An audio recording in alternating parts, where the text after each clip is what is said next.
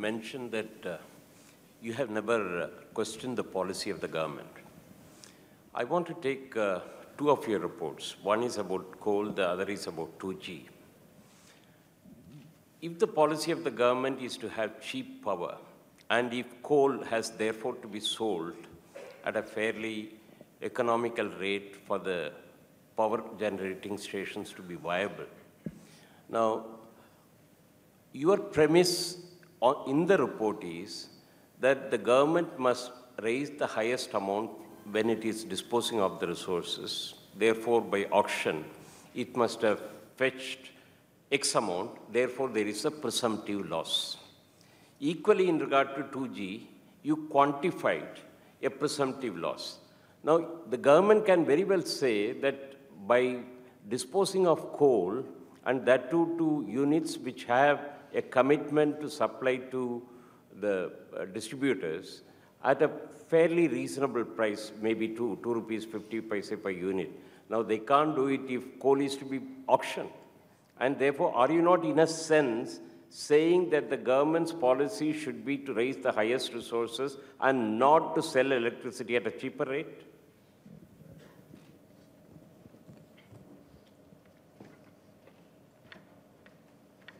I need to stand up and answer this. I'd love to have taken off my jacket and answered it. But since I can't do that in public, Mr. Vaidyanathan, yes, that question has been put to us. Let me take them one by one. In terms of the coal report, we have nowhere said coal should be auctioned. Nowhere in our report. Please go through it with a fine-tooth comb. We have not even remotely recommended that it should be auctioned. All that we've done is 2004, in the month of April, the then Secretary Coal said that coal mine blocks are being allocated on a screening committee procedure. Up till now, from 93, it was all right. There were no demand for these coal blocks. Prices globally for coal have gone through the roof. And he used the expression, now, the allocatees, and he used the word allocatees. Normally, we've been saying allottees.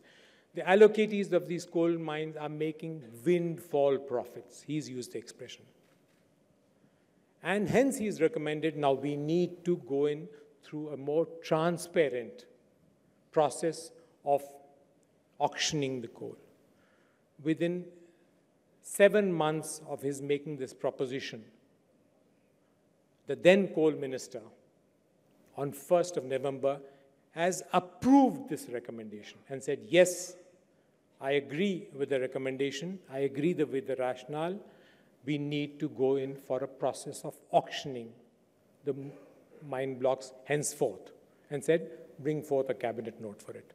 Of course, from 1st of November 111 till 2010, when the bill was actually introduced in Parliament, all kinds of things happened. All that we've said is, when the decision was taken to allot these mines by auction, why did it take 7 or 9 years to follow that policy which had been enunciated? We have not recommended, we have not. In the case of the 2G, nowhere have we said that maximize revenue.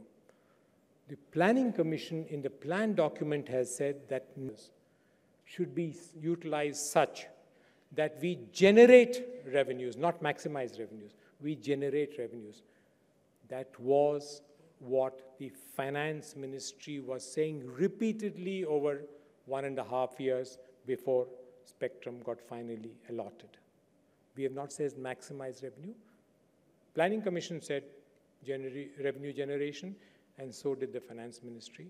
Now, if you want to ask me about presumptive losses, auditors, you know it, you've been in this profession, worldwide do enunciate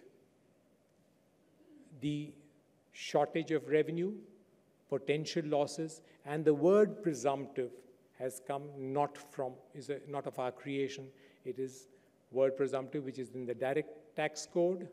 The word presumptive is used by the International Monetary Federation and any number of accountants' bodies across the globe.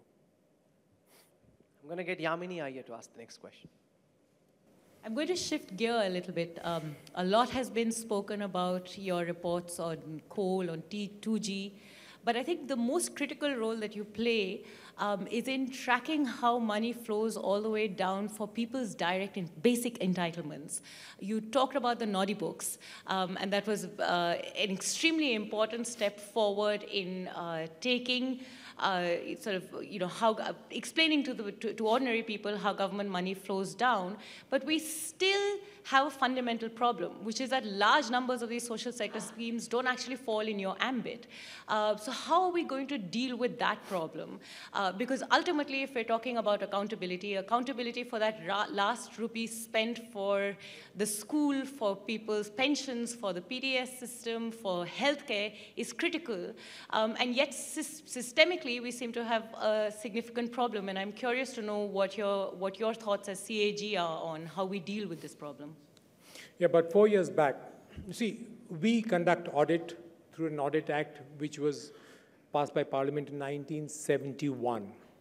There was no such thing as a PPP then. 73rd, 74th amendments had not come.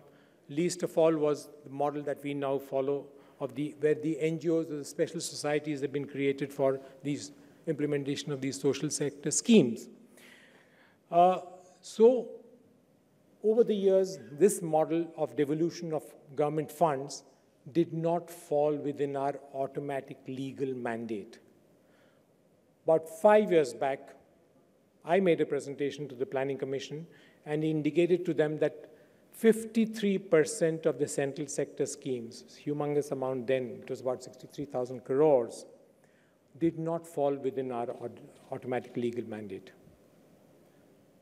And subsequently, we have submitted an amendment, a proposed amendment to the government. We did that in November of 2008 to amend the Audit Act and ensure that these fall within the automatic legal mandate of the CAG. But the government has been proactive, pending that legislation being passed by Parliament.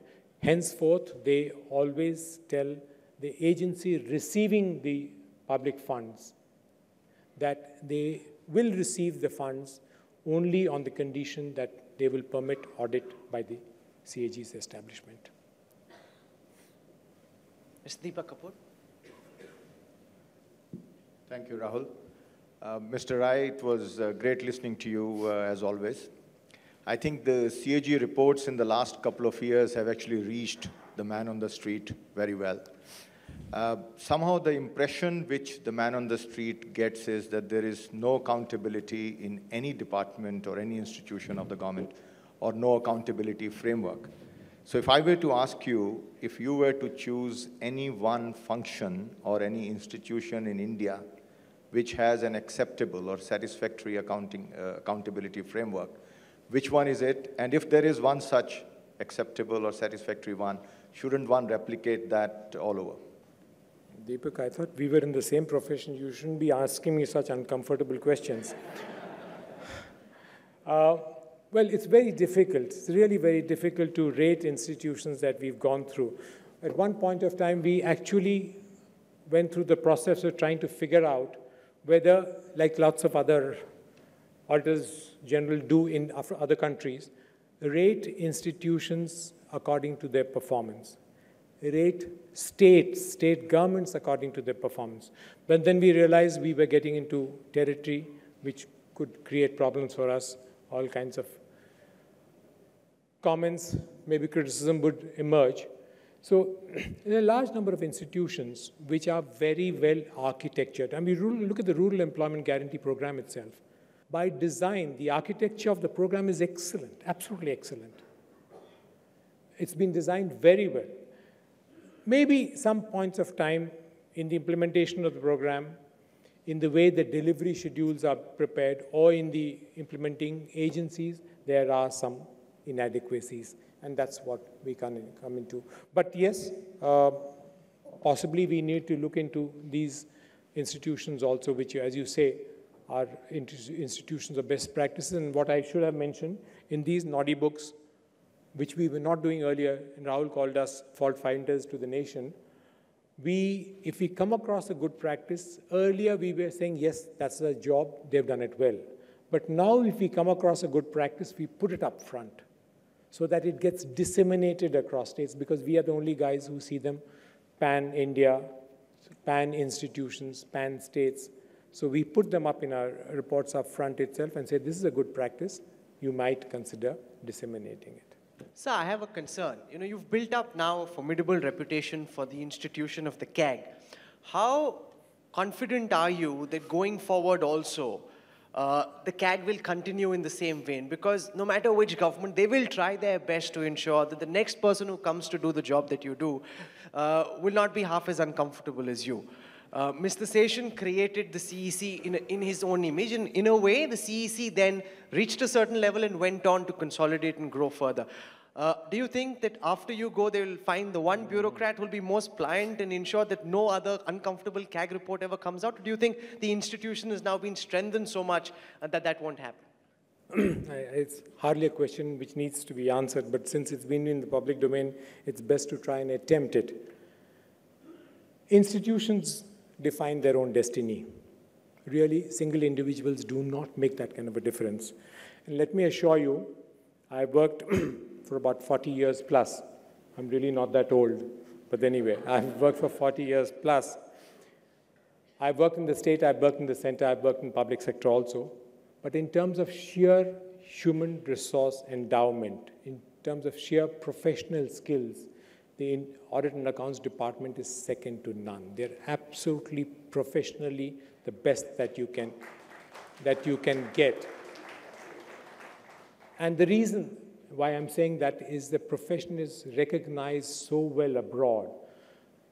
The International Atomic Energy Association, or agency, the World Intellectual Property Organization, two United Nations bodies, international bodies, who up till now had never been audited by any institution outside Europe.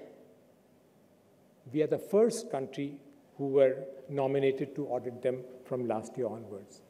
It's a recognition of the professional expertise of the human resource endowment of this department. They're totally apolitical. The professional skills are upgraded in national and international institutions year to year at every stage, maybe 12 years, maybe 18 years, maybe 26 years. These are the three that I can remember. They are sent to institutions where we think that professionally they will be coached to imbibe globally the best that is available in the world. And hence, we've built up expertise which absolutely is remarkable. And believe me, with the strength that the right to information has given us, with the same strength that Information Commission has given us, the institution is not at the mercy of any one single individual. It will continue.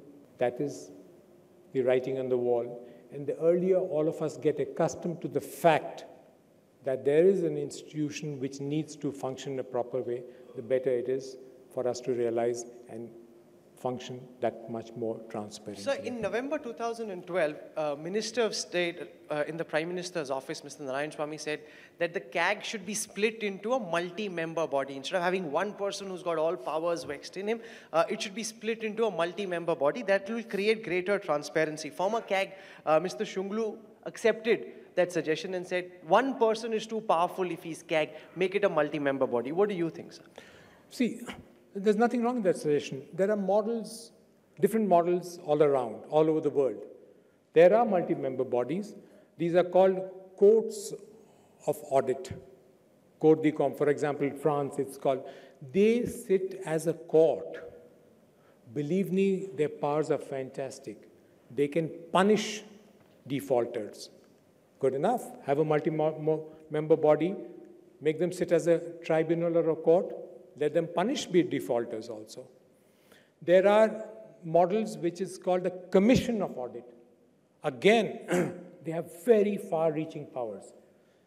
So in terms of power, it's the poor CAG of India who actually has no power. He just prepares his audit report and plugs it into Parliament. This suggestion of a multi-member body was made by the Venkatachalaya Committee, I think in 2002, when it was going into amendments to the Constitution. At that time, the comment from the institution of the CAG was that it should not be made multi-member. But we, in about 2 years back or 3 years back, we have said, yes, make it multi-member if you want, but then multi-member means with the attendant powers and responsibilities, and it can be a very powerful body. Okay, Mr. Vinod Rai, for sharing with us your thoughts on accountability and transparency, and for doing the commendable work that you've done. Thank you so much for joining us at the India Today Conclave 2013.